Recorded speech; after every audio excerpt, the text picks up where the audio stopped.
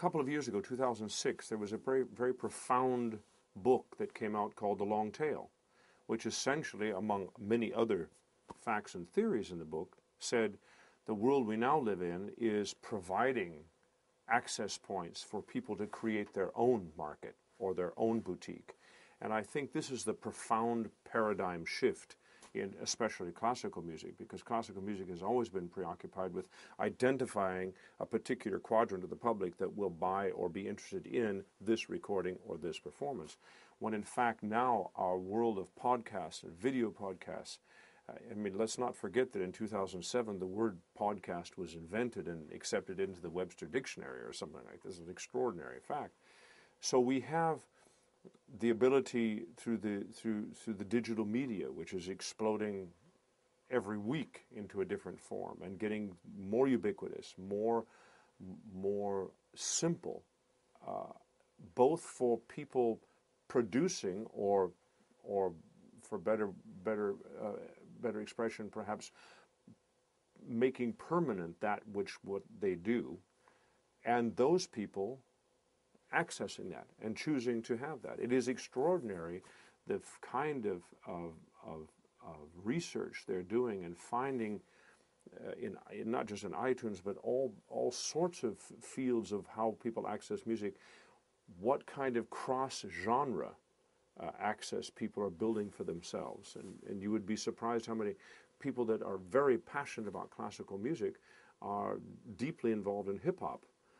You would think jazz would be the natural associative, but it is extraordinary what kind of cross-genre associations we're finding in digital media. And even as I'm talking about it, I find myself speaking very much more about how people are accessing what I do, rather than me being preoccupied trying to market something that I do to them. So I think this shift has been very fundamental and very profound, and probably very positive. It has been very difficult for the classical music industry. And that seems to make sense to me, because we spend so much time identifying, in the classical musical world, identifying not just the best, the most complete and articulate way that music can say what it has to say.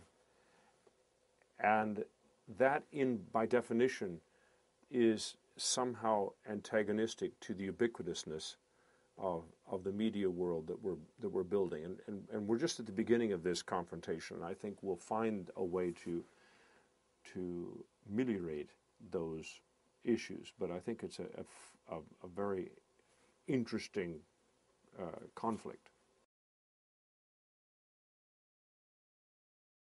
That's a very important question. Most people probably ingest their music as a background. In America, I know, and that was one of the geniuses of Apple and iTunes, and Steve Jobs specifically, this astounding fact that most Americans, I think something like 40% of all music listening is done in the car. Boom, what an idea. Me personally, I enjoy background radio of various genres. I am an audiophile, so I have a very serious sound system in a room where I do like to go and close the doors and enjoy that moment, either because it's technical proficiency as an electronic medium, or because it's spectacular performance. Being a classical musician, I'm fascinated with how my colleagues, not just singers, but every musician, finds ways to express something else or something new or the same old in classical music. So I'm always in dialogue with other musicians, at least orally, if I can't be with them, and a lot of dead musicians as well. I've learned a lot from dead people on recordings.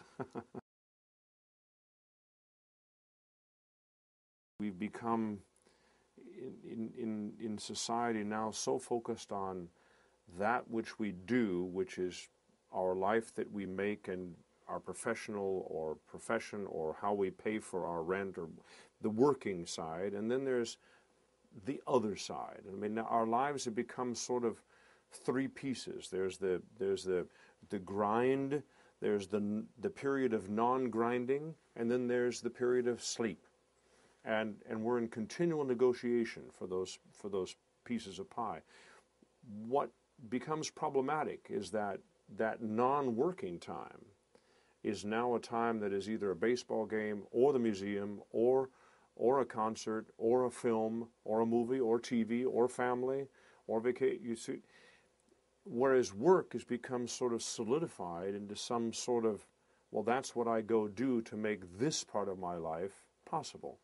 And I think this is a very, very dangerous schizophrenia that we need to treat. To me, this is one of the great areas that arts and humanities and liberal arts education ameliorate.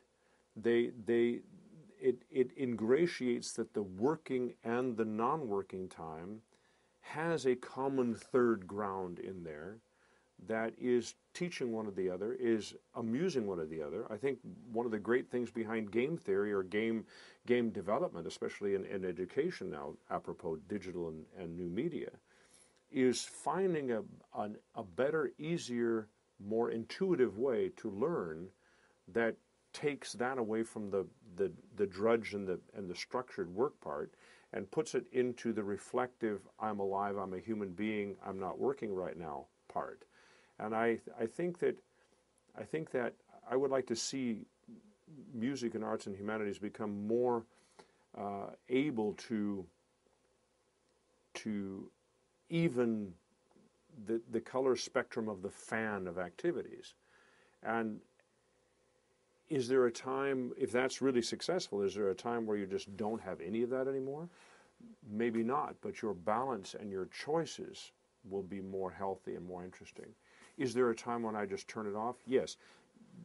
There is a time when there's no music, although there's rhythm, and I find that in the golf course. Although sometimes the rhythm that I need in my swing, as a musician, I find it in another melody, but I'm really stretching right now. There is a time when it's just quiet. You might be interested to know that it is very difficult for musicians to read books with music in the background. We don't do that so much. I shouldn't speak for everybody, but it is very difficult for me to do that. So I tend to separate my activities. Very complex. I probably should. It would be an interesting dialogue with someone why that is, because some music certainly is not important, and maybe there is a certain. I could turn on the radio, but then it's just distracting, and it's just another noise element, which I don't particularly want. But when I hear music, I want to engage in it. Even if I engage in it very quickly and turn it off in my mind. If I'm in an elevator, clearly I don't want to be dealing with that. Even if it's Mozart. In fact, especially if it's Mozart. I don't think Mozart belongs in an elevator. I would like to see us return to